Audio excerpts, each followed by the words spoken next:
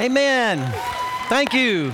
Welcome. How many of you know a life made right by God is a life that is a blessing everywhere you go? That's what I'm sharing on is God's righteousness and how we're made right by God. The only way a man or a woman can be made right or righteous with God is by God.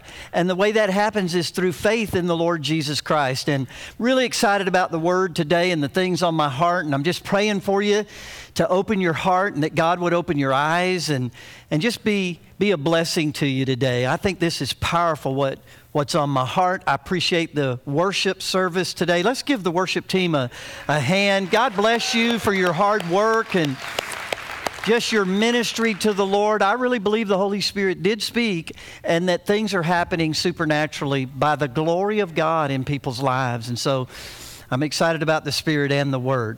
Well, let's talk about self-righteousness because self-righteousness is a deadly sin. It was the sin that the Pharisees committed that literally kept them out of the kingdom of God. So for a Pharisee, their self-righteousness again was deadly. I have discovered, though, that even after people get saved, they'll put their faith in the grace of God to be forgiven of their sins, but there's this subtle movement from grace that takes place where they wind up coming under the works of the law to be delivered, or the works of the law, or their ability to keep some holy, righteous standard to earn something from God. And that will hinder the blessings of God in your life. And so we need to be aware of what is this thing that is called self-righteousness in the Bible, and how do I keep it out of my heart? Because God doesn't want any of us operating in self-righteousness, our own righteousness. He wants us operating in His kind of righteousness that comes by grace through faith. So let's dive into this. In Romans chapter 9, verses 30 through 33, Paul makes some profound statements about Israel and not being made righteous because of their misunderstanding of the law, and how that the Gentiles were made righteous before God by this thing called grace through faith. The verses before are real important. He talks about how Israel had always had a seed among them, the promised seed. And because of the promised seed, they were made holy in the eyes of God. They were a blessing because of the promised seed, not the seeds, plural. It wasn't the blood of Abraham in their veins that made them righteous and made them special in the world. It was the faith of Abraham in their hearts that made them blessed and a blessing to the world. And so he says that God has always saved Israel, always saved His people through this remnant. And then he makes a statement. He said, had it not been for this promised seed, the faith children, Israel would have been no better than Sodom and Gomorrah. Now that is a strong statement, and that was offensive to people. And one of the reasons I really believe Paul was so hated and persecuted and even prosecuted by the Romans, hated and persecuted by the Jews, is because this guy said some things that offended people. Okay. He talked about God's love and universal love for everyone, and that was offensive to a religious person. He talked about how God wants everybody saved. That was offensive to a religious person. He talked about how people are being healed, people are being saved, people are being blessed through grace, through faith, not their own personal holiness. And someone who has a religious mind takes offense of that, so he deals with it. He says, what shall we say then concerning this remnant, concerning how people were made right with God? What shall we say then?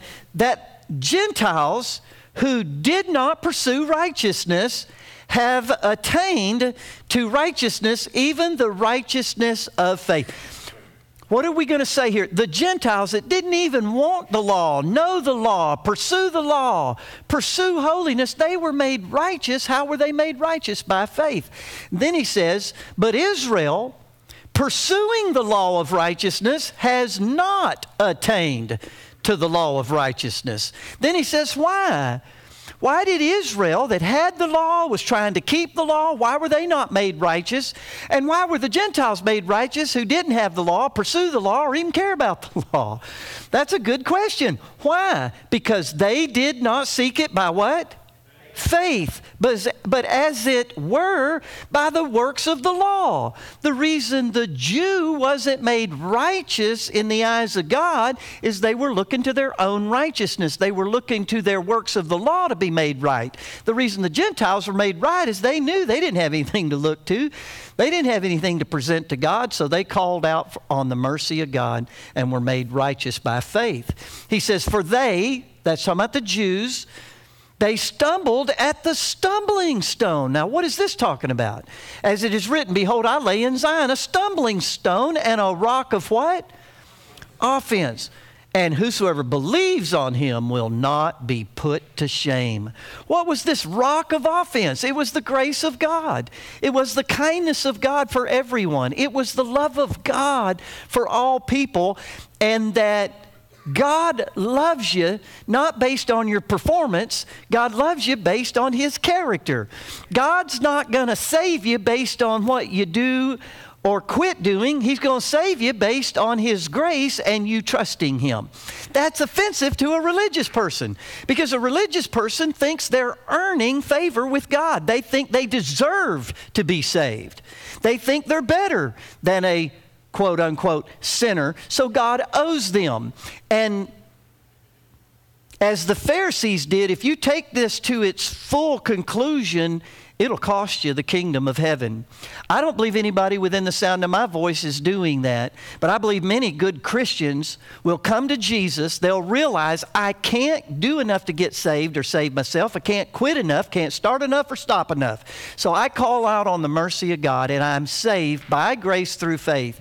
But what happens is you subtly get pulled over back into, I know I'm saved by grace, but if I'm going to get healed, I got to do this, this, this, this. I got to quit this, quit this.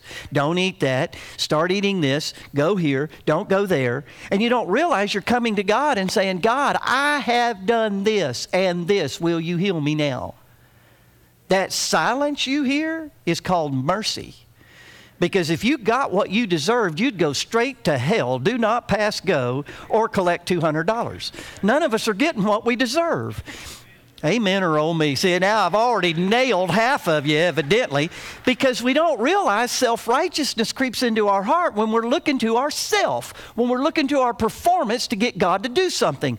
When we leverage our holiness or leverage our good works to get God to move, we're saying, God, you owe me. And God doesn't owe us anything.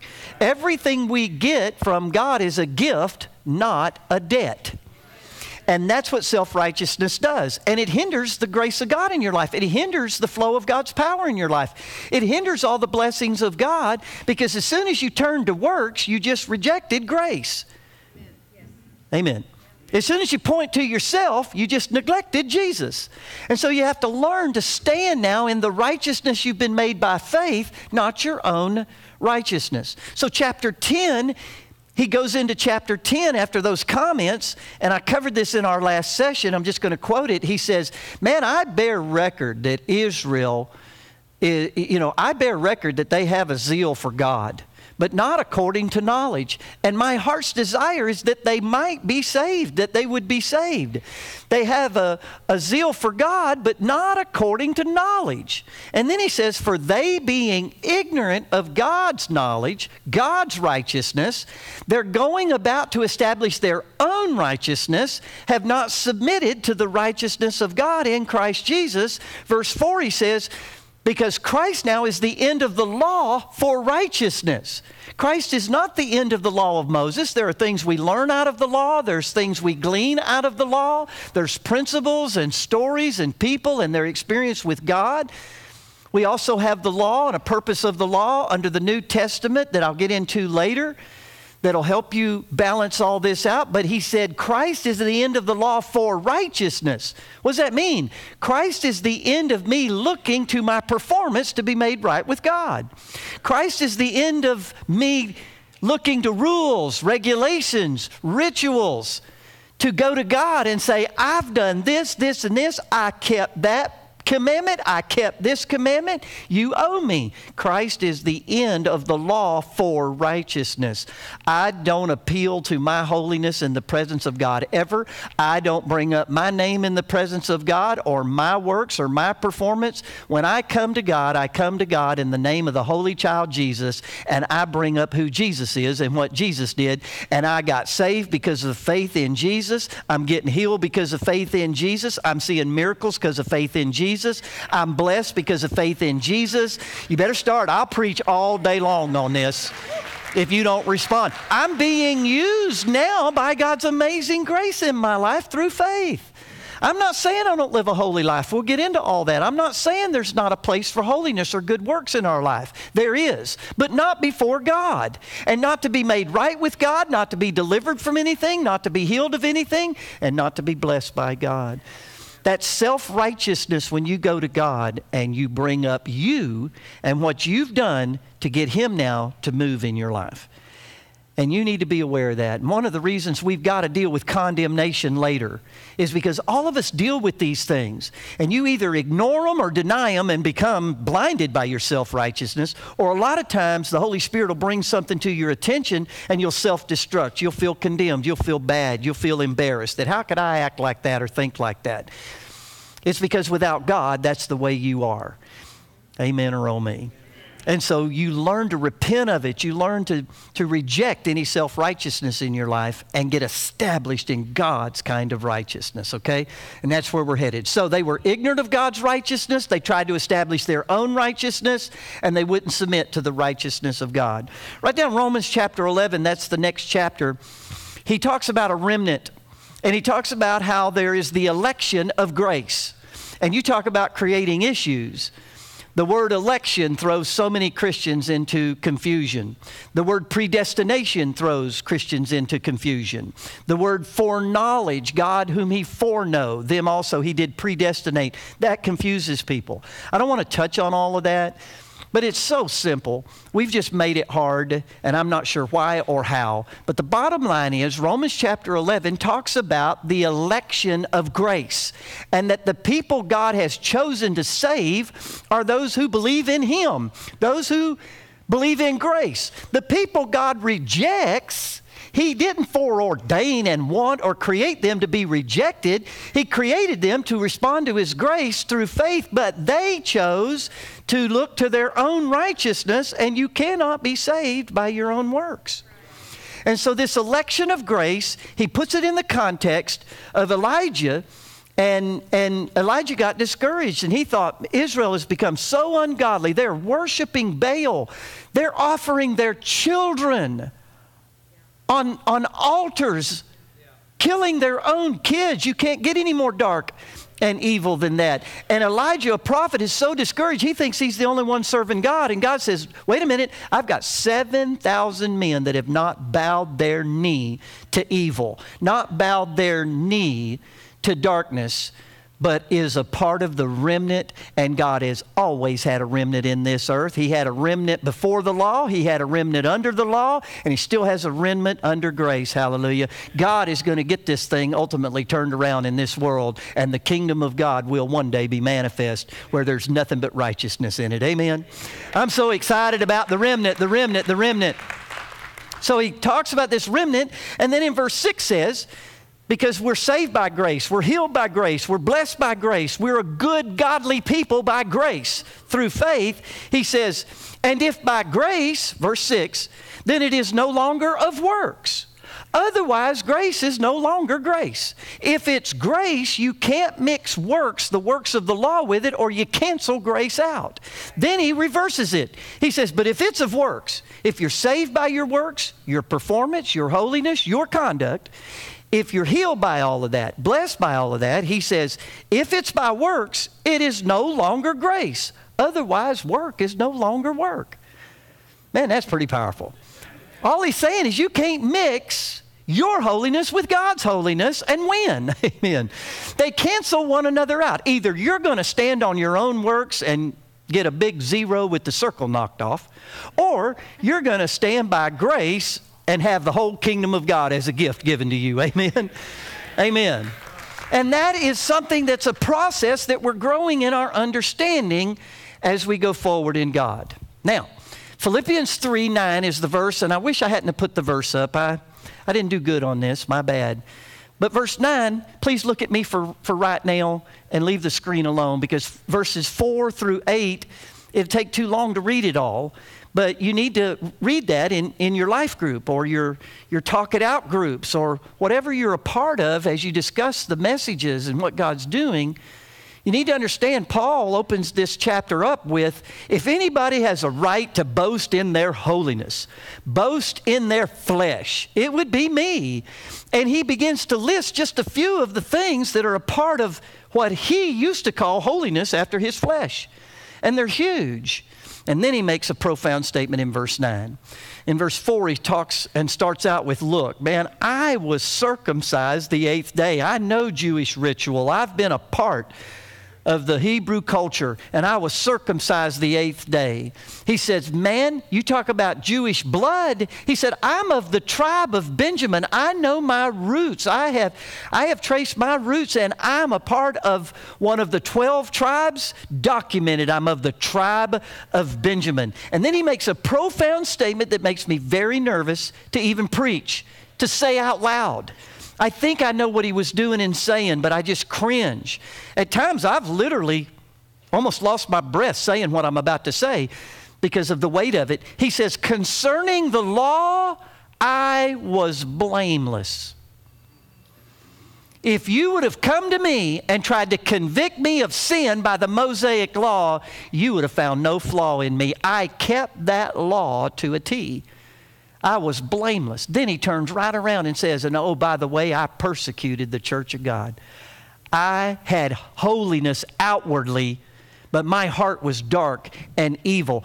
I stirred up a mob to stone Stephen, to kill a man. I prosecuted and persecuted Christians and drug them out of their homes and beat them in the synagogues. Here's a man that's got all this holiness, all this self-righteousness, according to the law, could have been seen as blameless, yet he had a dark, evil heart. Let me tell you what religion, vain religion without God. Pure religion has to have God involved in it and deals with widows and the fatherless and defending the weak among us. But religion without God is evil. It's dark. It has an outward show of holiness with a dark, evil heart.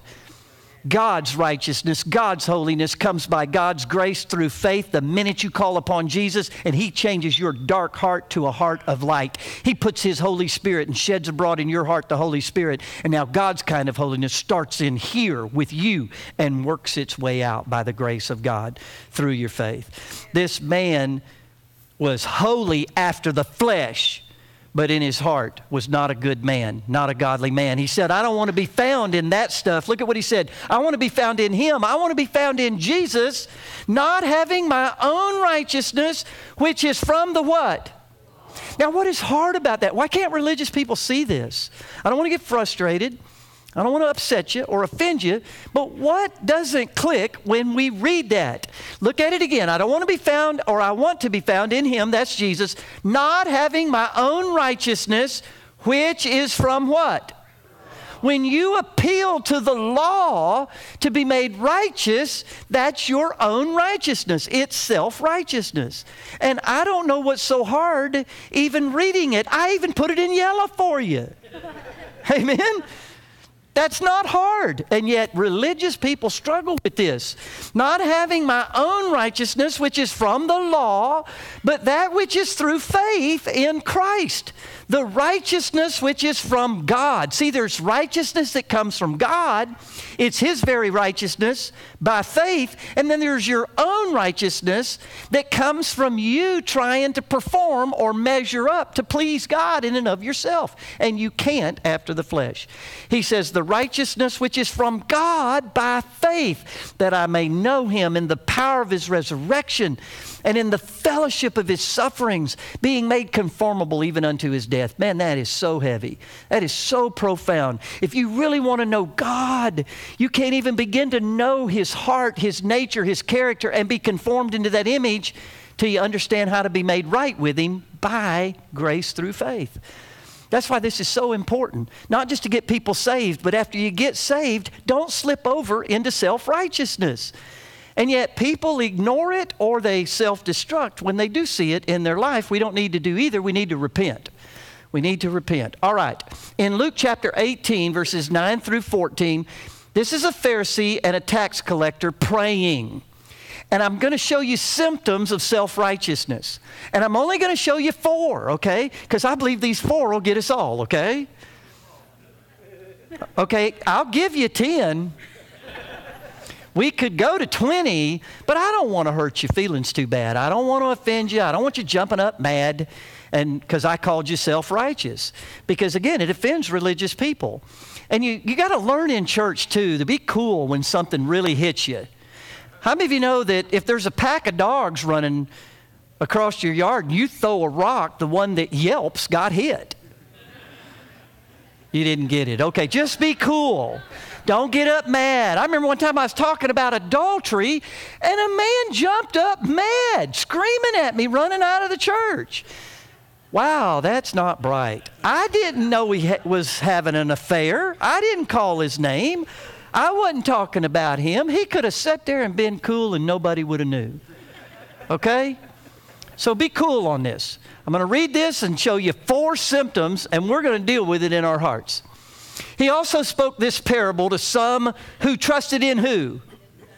See, when you are in self-righteousness, you're trusting yourself. God, I've read my Bible every day. I've got 45 days of a streak on YouVersion going. I've been through next steps.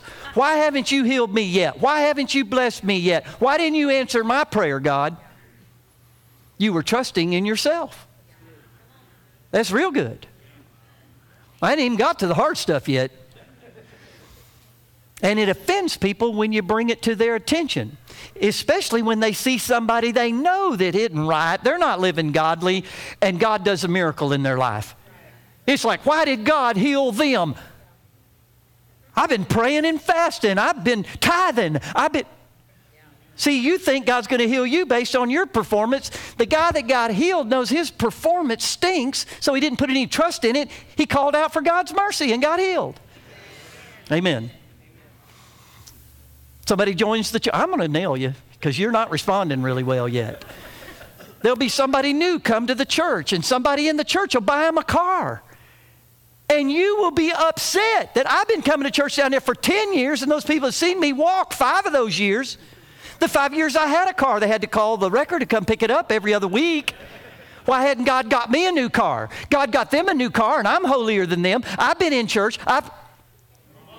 That's self-righteousness, and you're canceling out the grace of God. The new guy that came to the church just thought, man, this is the greatest thing in the world. I've not measured up. I'm no good, and I know I'm no good. So God, would you have mercy on me? I need a car. And bam, they get a car. That'll offend a religious person because it's grace. It's mercy. It's God's goodness. So he spoke this parable, and he talked about people who trust in themselves, that they were righteous and despised others. When you get in self-righteousness, you begin to despise other people. And that's a symptom of self-righteousness. Here's where it gets really good. 2 men went up to the temple to pray, a Pharisee, the other a tax collector. The Pharisee stood and prayed thus with himself. You got it. That's good. When you're in self-righteousness, you might as well just talk to yourself and listen to yourself because God's not in it. Amen. He's praying to himself. God, I thank you that I'm not like other men. I mean, that just makes my skin crawl. I thank you that I'm not like other men. Extortioners, unjust, adulterers. Look at this. Or even this tax collector. Can you imagine how wrong that really is? That you're standing in the presence of God, boasting in your holiness, your goodness, and while you're doing it, you're despising someone and judging and criticizing someone standing right next to you praying. That's how deceptive self-righteousness can be in your life. And I don't want any of that leaven in my heart, the leaven of the Pharisees. I don't want it in your heart. I certainly don't want it in our church. By the grace of God, he goes to now boasting in himself. I fast twice a week. I give tithes of all that I possess. I am the cat's meow. I am the best thing since sliced bread. I am as pure as the wind-driven snow. That's not in there, but I've heard that stuff too. He goes on to say that the tax collector standing afar off would not so much as raise his eyes to heaven, but beat his breast, saying, God, be merciful to me, a sinner. I tell you, this man went down to his house justified, made righteous in the eyes of God, rather than the other. For everyone who exalts himself will be humbled, and everyone who humbles himself will be exalted. Thank you. Thank you. I'm not sure you mean it, but I appreciate it so much, and we've got to work it out. We've got to walk it out if we're going to be the disciples of Jesus here, because this stuff creeps into people's heart, and it cancels, it hinders the blessings of God in our lives and being a blessing to other people. I actually had a friend share a story with me about how that he took one of his relatives to a church, not our church, but to another church, and as his relative reached his hand out to shake the preacher's hand, he had a tattoo on his wrist. And it wasn't a godly tattoo. And here's why this is so hard on religious people. There'll be people set right here and they'll think, I'm condoning tattoos, or I'm condoning evil tattoos. I'm not doing any such thing. But as that man reached his hand to shake the preacher's hand, and the preacher saw the tattoo, the preacher withdrew his hand. Wouldn't shake the man's hand. That's not a good picture. That is not right. That is not a good thing, saints. To think that we would think that somehow or another, because we don't have a tattoo, we're better than someone who has a tattoo, that is self-righteousness. That is wrong. That is very, very wrong. And yet I could give you example of example, and if I talked long enough, I would nail every one of us in time. With somehow or some way, we thought we were better than somebody else, and we criticized other people. That's a form of self-righteousness. Racism is a difficult thing to talk about, and I wish we could talk about it more without it being so perverted in our culture and such a hot button. But the simplicity of racism is self-righteousness. How could anybody think they're better than somebody else because of the color of their skin? That's self-righteousness. I could point out so many cultural things that are filled with self-righteousness, but I can't help those people. I can only help the sheep. I can only help those that are seeking God and make sure we're the remnant and of the election of grace, and that we look at people the way God looks at people. And while we don't condone sin and we don't condone evil tattoos on people's bodies, we don't condemn people either, because except for the grace of God, we would be that and worse. I don't care who you're criticizing and judging and thinking you're better than. If you didn't have God's grace in your life, if you didn't have the presence of God in your life, you would be just as bad as they are, and in most cases worse. That's a humble person that understands righteousness by faith. I'm not made righteous by my works. I'm made righteous by grace. God's not holding their unrighteousness against them either, and they can be made righteous with the very righteousness of God if they'll call out on the name of Jesus. Amen? And yet this isn't in people's hearts. So here's the symptoms. Number one, you despise others. You despise others. Anytime you feel that, don't get condemned and don't self-destruct and don't think you're an evil person. Deal with it. One of the reasons I want to spend a few hours on dealing with condemnation is the reason we all have to understand we're delivered from condemnation is so that God can help us. And when He shows us something like this, we don't feel condemned and just quit now and give up and think we're bad people. No, if God shows you, look, you're despising that person and that's self-righteous, just repent. Amen. And so that's a symptom. Despising other groups. Thinking you're better than other people, better than other groups. You remember Paul said that he was a Hebrew of Hebrews? That is one of my favorite statements in the Bible. Because it's like he's setting himself up in his self-holiness, self-righteousness. He's saying, I wasn't just a Hebrew. I was a Hebrew of Hebrews. That's like saying, I'm not a Baptist. I'm a Southern Baptist. I mean, Baptists are good and God loves them, and if they've called upon Jesus, they're saved. But they're so low, they can literally still feel the flames of hell. A Southern Baptist can hear the angels of heaven. It's like the group that I grew up in was Pentecostal, and they would go, we're Pentecostal, and there would be always someone that was better and would up you and go, I'm not Pentecostal, I'm Pentecostal holiness. And literally despising other groups. That is self-righteousness, and it's paralyzing the blessing of God, not only in the church, but in the world today. And we got to be willing to deal with it. Can't be judging everybody else for it. We got to look for the Pharisee in our own hearts and any leaven of the Pharisee and not despise anybody. Look at this. I'm not like other men. I'm not like that harlot. I'm not like that drug addict. I'm not like. That's self-righteousness. And yet the Bible says in Corinthians chapter 10, verse 12, they comparing themselves among themselves and measuring themselves by themselves are not wise. It is never wise to compare yourself with somebody else, and yet people do it all the time. Again, churches, we're better than that church. The world reeks with self-righteousness. Well, I'm better than them Democrats. Well, that ain't saying much. Well, I'm better than the Republicans. Well, I'm better than them hypocrites that go down to that church. Yep.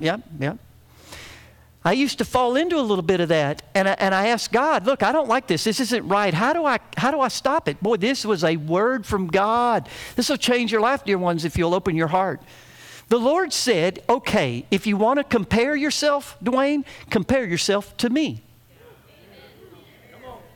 How many of you know you may be the most righteous, holy person outwardly in this room, but when you put your righteousness up against Jesus's, you are found wanting every time.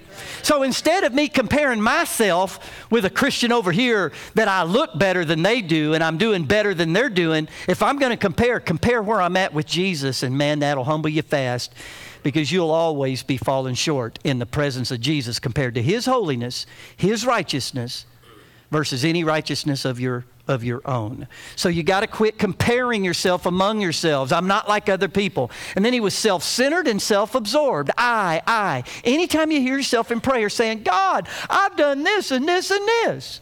Why won't you answer my prayer? Why won't you stop and go, I was in an ignorant flash. I repent. There is nothing I can do to get you to do anything. You've done everything in Jesus by grace, and it's a gift, and I'm going to receive it by faith. Hallelujah. You'll start seeing prayers answered. You'll start seeing healings. You'll start seeing miracles in your life. And then he exalted himself, and those who exalt themselves get abased, and those who humble themselves get exalted. Listen, to humble yourself is to submit to the righteousness of God. It takes humility to submit to God's righteousness. Pride says, I am better than other people. I have done enough. I deserve this from God. I've earned this from God. That is pride on steroids, and yet so many Christians do that. It takes humility to go, God, I am not righteous without you. I am not good without you. I am nothing without you. Thank you that I'm not without you, but because of you and your grace, you made me the very righteousness of God. So I'm going to pray today in the name of Jesus, not in the name of Duane. And I'm going to get my prayer answered in the name of Jesus, according to who He is and what He did, not the name of Duane, because I, without God, am a big zero with the circle knocked off. And that's who you are without God. Without God. And that takes humility, and religious people can't do it. All right, John chapter 9, we're going to look at the blind man here that Jesus healed. I want to set this up. For years, I took verses 1 through 5, the blind man that Jesus healed, and I taught healing on it. And that was good, and it was okay. Then, for years, I would teach the verses I'm going to look at the end of chapter 9, and I would teach those as it relates to righteousness by faith. And what the Lord has done in my heart and shown me, and this is a real revelation for me, I knew the context was both physical blindness and spiritual blindness, but I didn't teach them together. Today, I'm going to teach them together, and I just pray you open your heart. This is huge. And I'll just go ahead and say that I know some people aren't going to get it. That's okay. If you're a new believer, this is going to make your brain just scramble a little bit. If you've got a little bit of the Pharisee in you, it's going to scramble your brain. I wasn't going to bring this up because of the young people in this service, but how many of you remember pinball machines? Yeah, only an eighth of you. Those were machines that we used to play these games. And if you cheated, if you tried to pull the machine or bump the machine to get the ball to do what you want it to do, it would go tilt, tilt, tilt. Well, a lot of times when I'm reading scripture, my brain goes tilt, tilt, tilt. And I got to unscramble it. And for a while, man, what Jesus said here is difficult. But once you see it, it's so simple. So if you don't see it today, please hang on to it. God wants to show you this. I believe it with all my heart. So it opens up with a blind man, and he's born blind. It's physical blindness. He is born blind. All right? He's a full-grown adult, and the disciples now come to Jesus, and they say, whose sin caused this man to be born blind? Was it the man or his parents? Now, buddy, I really struggle with that. The second one, I can kind of see their thinking, but the first one, how can you think a baby could sin in its mother's womb and the sin be such that it would create blindness? That's just dumb. That's just really slow. And so they're saying, did the baby sin or was it the parents? Jesus just fires right back and he says, neither the child nor the parents, but that the works of God might be revealed in him. I must work the works of God while it is still day. Night is going to come and these works will not be worked because he was the light of the world. So he wasn't saying, like religion teaches, God made the man blind so Jesus could now heal him. And he didn't say sin didn't create the blindness. He said it wasn't the baby's sin or the parent's sin. But if you read the Bible, you know it was Adam's sin. That Adam sold the human race out in high treason to Satan, and sin entered the world. And when sin entered the world, sickness entered the world, and death entered the world. So it wasn't their personal sin, even though later I'll deal with personal sins can create issues for you in seed time and harvest. It was the sin of Adam. And it's still the sin of Adam and sin in the world that's causing all these diseases and causing all these handicaps and on it go. And Jesus made it clear, I must work the works of God. The work of God was to heal his blindness. In Luke chapter 4, Jesus said, the Holy Ghost has come upon me, and one of the primary reasons I'm here is to bring sight to the blind. So he heals the guy. All right, and this is pretty powerful. He takes some clay, he spits in the clay, puts it on the guy's eyes, tells him to go wash in the pool of Siloam, and he came back healed. He came back seeing, and he's so excited about this, and you would be too, that word got back to the Pharisees, and watch what religious minds twisted by demonic forces do to people. They were upset that the guy got healed because it was Saturday. I mean, it's just so stupid that if there was a day to get healed, it would be on the Sabbath. And yet they're mad. So they start interrogating the guy. Who healed you? Well, I don't know really who healed me. Well, how did he do it? Well, I'm not really sure, but I put some clay. He took some clay. He spit in it. I really didn't like that, but I didn't have anything to lose. So I put it on my eyes. I went and washed in the pool of Siloam, and I came back seeing. They got so upset that they brought the guy's parents in and interrogated them. And they tried to doubt whether this was really the blind guy. They asked the parents, is this your son? Yeah. Was he blind and born blind? Yeah. Do you know who healed him? No. They lied. They knew if they said it was Jesus, they'd be kicked out of church. And so they said, I love what they said. They said, well, hey, he's of full age. Ask him. Then they asked him again, and they said, well, we don't know. He's of full age. Ask him. Threw their own son under the bus, amen, so that they wouldn't be kicked out of church. And so now they are so frustrated, the Pharisees, they kicked the guy out of church anyway. Jesus hears about it, so he finds the guy and says, hey, do you believe in the Messiah? Do you believe in the Lord? And the man said, well, who is the Lord? And Jesus said, you're looking at him and talking to him. Even a Pharisee ought to be able to get that, but they didn't get it. And the man went, well, I believe. And so it was so exciting. Then all of a sudden now it shifts in the story from physical blindness and God opening eyes to spiritual blindness. And watch how the Pharisees caught it. Look at verse 39. And Jesus said, for judgment I've come into this world, that those who do not see, that's blind, right? That's the easy part, right? That was not good enough. For judgment I came into the world that those who do not see, that's blind people, right? May see, and that those who see may be made blind. He can't be talking about physical blindness because Jesus never physically made anybody blind, but he healed everybody that asked that was physically blind. He made them see. So that can't be talking about now physical blindness. He said, I came into this world to cause people that are blind to see and to blind people that see. And look at the Pharisees' response. Some of the Pharisees who were with him heard these words and said to him, are we blind also? This is one of the reasons the scriptures are good and you need to read them. I love the Bible, but you still need the Spirit behind it. Because I'm telling you, they didn't just say, are we blind also? That's not how this came down.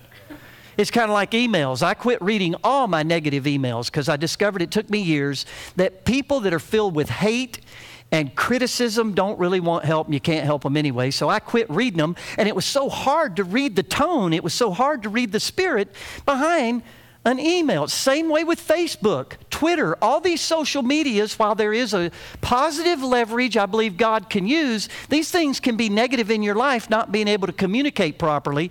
And that's how this was. They did not look at Jesus with a good heart and say, hey, are we blind also? Are you saying, hey, help me out here, Jesus. Man, if I'm blind, please tell me, am I blind? That's not how they said it. They were snarky, they were condescending and self-righteous, and they said, are we blind also? Snakes and vipers is what they were. And they jumped all over, are we blind also? They knew exactly what he was saying. And look at what Jesus said. Jesus said to them, if you were blind, you would have no sin. But you say you see, we see, therefore your sins remain. That is so simple, but yet so profound in our daily walk with God. He said, you kidding me? I'm not saying you guys are blind. If you guys were blind, you could be forgiven of your sins. You could have your sins removed. But because you say we see, your sins remain. And I think Jesus did an awesome job because I would have laughed at him. I'd have said, are you kidding me? I'm not accusing you people of being blind. If you were blind, you could be forgiven. If you were blind, you could be saved. If you were blind, you could have all your sins removed. But you are going to split a devil's hell wide open because of your self-righteousness. You say, I am right with God. You say I have need of nothing. You say you are holy. You say you are good. And your sin remains. Do you realize, dear ones, the first step to being born again, to being made right with God, is to admit you're wrong? And if you can't admit you're wrong, you can never be made right. And if you think you're right when you're wrong, you die wrong. Thank God every one of us were blind. And thank God we had enough humility one day to wake up and say, I am blind. I don't understand the kingdom. I can't see the kingdom. I agree with you, Jesus. I must be born again. Because if I'm not born again, Jesus said in John 3:3, I cannot see the kingdom of God. In other words, without God, I'm blinded to what good really is. I'm blinded to what holy really is. I'm blinded to what righteousness really is. But when I see I have sinned and come short of the glory of God, I am not perfect. I am not good in and of myself. I am not holy. There's no good thing in me. Now, because I admit I'm blind, all my sin is removed. And now I can see the true and the living God and his true nature in Jesus. Amen? Amen. The first step to being made right is to see you're wrong. And if you can't see you're wrong, but say you're right when you're wrong, you stay wrong. And that's what Jesus was saying is, no, you guys aren't blind. You guys say you see. You say you're righteous. You say you're holy. You say you're better than other people. You say you're better than other groups. And so your sin remains because you say you see. But when you see that man at the beginning of the chapter, watch this, that man was born into sin blind because of another man's sins, Adam's. Once you see that we've all been born into this life spiritually blind and that we cannot see God, we cannot know good, we cannot discern good, I'm telling you, God has purged primarily out of the church most Pharisees. The Pharisees today are in Washington, D.C. These people think they are righteous and holy and better than God, better than the church, better than the Bible. The national media reeks with self-righteousness, condescending on those that don't think like they think, or act like they think, or vote like they vote, and they despise anybody that doesn't look like them, talk like them, think like them, or vote like them. That is self-righteousness on steroids. And yet I can't help them, but I can help a Christian that can admit they're blind. Do you realize the day you say, I know everything, you become a colossal jewel of ignorance? The day you say, I know everything, I see all knowledge, you remain in your ignorance. The beginning of wisdom and understanding is to say, I don't know what good and evil is without God. Without God, you corrupt good and you corrupt evil. Without God and His righteousness and faith in Jesus, you will pass laws that will protect the right of a woman and legally now kill a baby outside of the womb and stand up and clap and call that righteous and holy. I believe in the rights of women, but it can only be achieved by the tree of life and eating of the tree of life, that women find true equality and that they find their true rights. But when you eat of the tree of the knowledge of good and evil, self-righteousness, I don't need God, now you call good evil and evil good. I'm here to tell you, I'm going to be in the crowd that says, I need God, and I'm going to call what God calls good and what God calls evil, and I'm going to eat of the tree of life, righteousness by faith in Jesus Christ. Hallelujah. And yet we got an entire culture reeking with self-righteousness, that they're smarter than God, they're holier than God, they're wiser than God. And the truth is, we're all blind. We're all blind. We all need God. And you'll need God the rest of your life to maintain your sanity in this dark world, saints. And I just pray that I've made some sense here. Because that's a tough saying. Are we blind? Nah. If you guys were blind, your sin would be removed. But because you say, I see, your sin remains.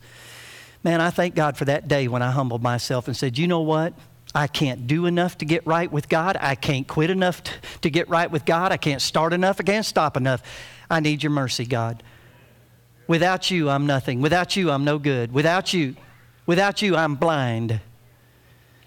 And now I'm no longer without Him, because I was able to humble myself and not look to me, but look to Jesus. I'm seeing the power of God in my life. I'm seeing the blessings of God in my life. I'm seeing the goodness of God on my family and on our church. And I'm going just a little bit over because this is so huge. I made a joke the last service. It got so quiet. I just said, honey, are you getting this?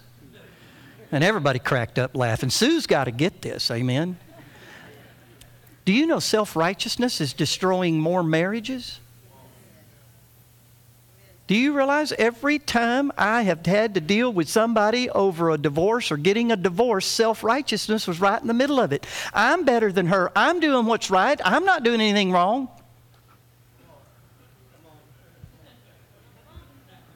We should all put you up here on the stage. I mean, can you imagine saying that? I mean, I can't wait to get to holiness, because I live a holy life, and I believe in living a holy life. And I really believe I'm as holy as anybody in this room. Maybe, probably better. Now, some of you get nervous. You're just spoiling the whole message now. That was pretty arrogant. You didn't hear the end. I don't care if I'm holier than everybody in this room. I'm not perfect after the flesh, and I need God every day of my life. And if Sue and I are having a problem in our marriage, I'm not going to be condescending and self-righteous. I'm going to humble myself and say, help me with what's wrong with me. Because usually with Sue and I, she's 90% wrong. But what about my 10%? Well, y'all just aren't appreciating this. Did anybody get anything besides offended? Amen. Amen. This is huge. Go over it and over it and over it and start to work it by the grace of God into your life. Don't ever look to yourself. and your holiness to leverage God. Look to Jesus, the author now and finisher of your faith. Amen. Father, I love these people so much. Thank you for our relationships. When we see righteousness by faith, we're not arrogant, we're humble. When we see righteousness by faith, we're a merciful people, we're a kind people, we're benevolent. It's easy to forgive. All the things that we're trying to get people to do, they just come out of a revelation of righteousness by faith. And so help me to communicate Jesus. Help me to download this. I have such a passion for it because I know the benefits of it. I know the power of it in everyday battles. And so thank you for delivering us from all self-righteousness. In Jesus' name, amen and amen.